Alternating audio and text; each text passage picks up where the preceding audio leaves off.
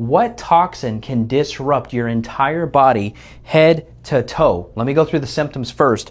Brain fog, anxiety, depression, blurry vision, a white-coated tongue, meaning you've got candida, shortness of breath or feeling that your throat is closing, maybe some issue with your lungs like chest tightness, heart palpitations or POTS, issues with your liver, potentially even cancer, kidney issues, excessive dehydration, mineral imbalances, stomach problems, upper GI pain, heartburn, acid reflux, bloating, gas, diarrhea, reproductive issues with sperm quality or in females, infertility, mycotoxins. You get exposed to these from breathing in water-damaged buildings.